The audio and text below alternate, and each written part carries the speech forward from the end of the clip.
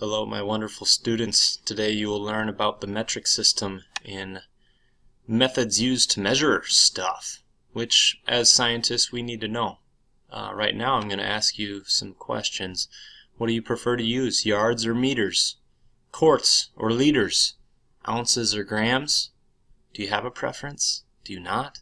Do you have some experience with all of them? You probably do. But I'm going to go through this presentation real quick, and I think it'll be easier for us to understand meters, liters, and grams, because that is just much easier to convert. It always hasn't been meters, liters, grams, or inches, or feet, or pounds, or ounces. It was weirder than that before even. Do you know how long a cubit is? We don't use it a lot these days. It's the distance from your elbow. Look at, I'm dabbing. My goodness, what got into me? Anyway, it's the distance from your elbow to your fingertip. Seems right.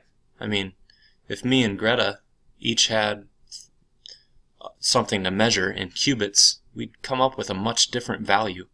My cubit is ginormous compared to Greta's. Anyway, we stopped doing that. We used to measure mass and weird things too.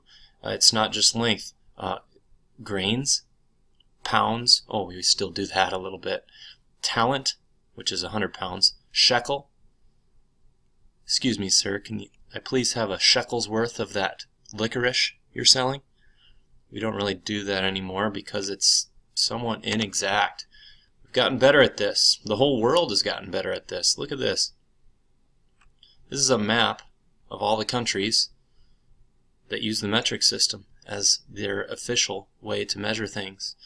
You'll notice the United States is in red. So is Liberia. Did Mr. Prattner tell you how to tell where Liberia is yet? It's right there. This is Myanmar, formerly known as Burma. Those are the only 3 nations in the entire world that don't officially use the metric system as their official way to measure different things. There's a reason they do. All these countries, they can go from a single unit. They don't have to go between languages, between countries. They avoid needing conversion factors when making calculations. Have you ever tried to figure out how many inches are in a mile? It takes a little while. You got to know how many feet are in a mile. 5,280. It's kind of fun to remember that stuff. And then you got to remember that there's 12 inches in a foot. So if you do the proper calculation, you'll end up with inches in a mile. It's not the easiest thing to do always, especially with masses and ounces and grams and all that stuff. It gets a little complicated with volume too. So metric system is probably the way to go. It's the easiest way for scientists, at least, to measure things. Now when you're in the kitchen, I think it's kind of cool to use the imperial system. It's a good bit of American folklore in a little bit. Okay, so some things I need you to remember. I don't need you to remember how long a cubit is, or a handspan, or anything that we were talking about before. I do need you to know what the basic unit in the metric measurement system is for length, mass, and volume. For length, we're talking about the meter. The meter is slightly longer than the imperial system's yard.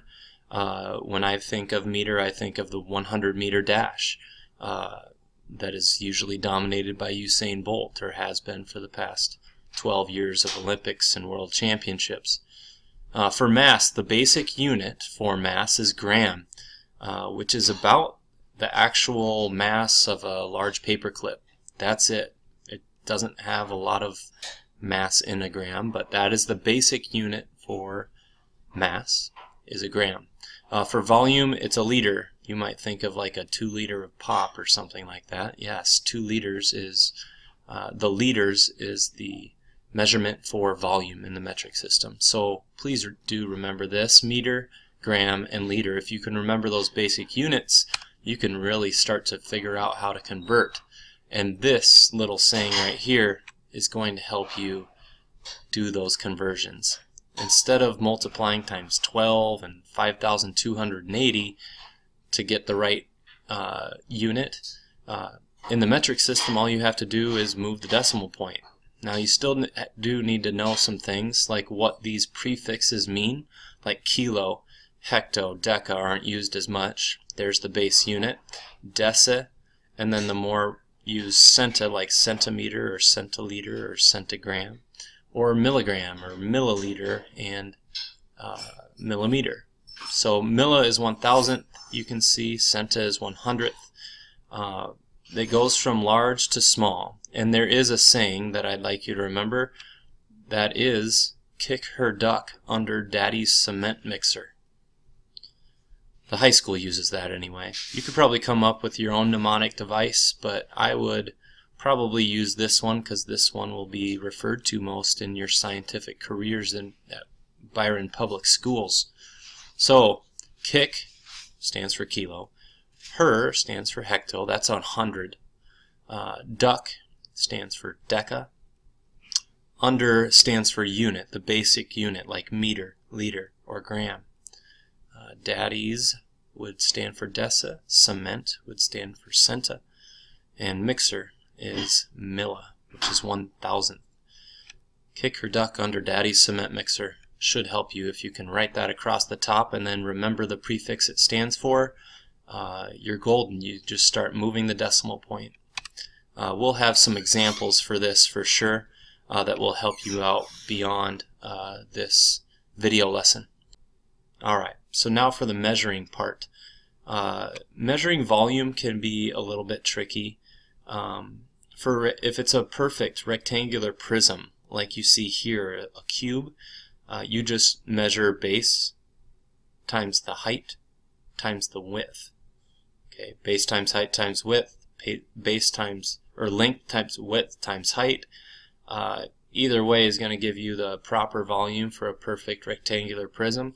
There's a lot of things that aren't perfect rectangular prisms in the world, and if you want to know the volume of that, you can use the displacement method.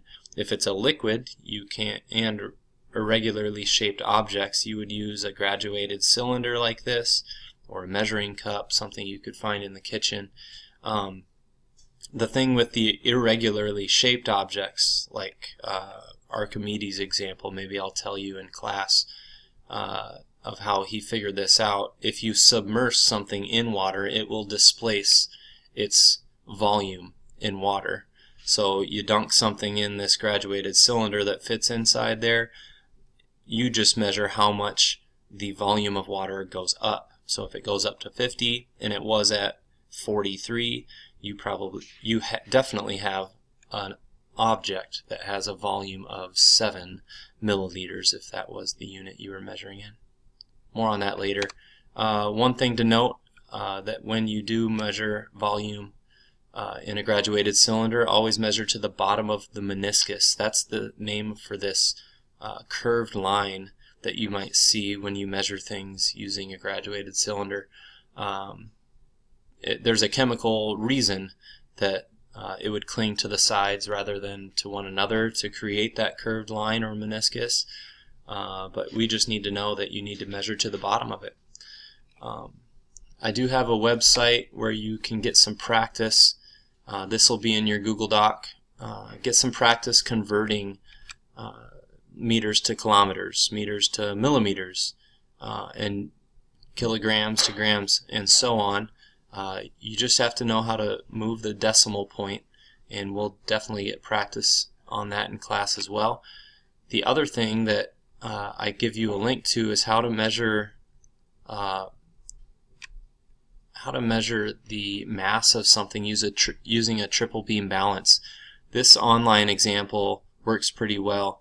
Let's try to measure the mass of this calculator. Okay, the big thing to do is to start big. Go big. So I'm going to start sliding this to the right. If you look over here, you'll see that I haven't put enough weight to make it go down yet. So eventually we want this pointer to go directly to 0, which is evidenced by this red point itself. So it's still not enough.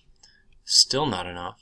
I'm going big first. Now 400 was too much, so I have to go back to 300. I know it's 300 some grams. The next thing I would do is the 10 spot, the next biggest spot. So go from big to small with this, people. Let's try 40. Oh, 40 was too much. 30 was too much. So I know it's 320 something. Now I'm to the 1 spot. Maybe I'll drag it to the 6. Almost there. Is 8 too far? Just a tad.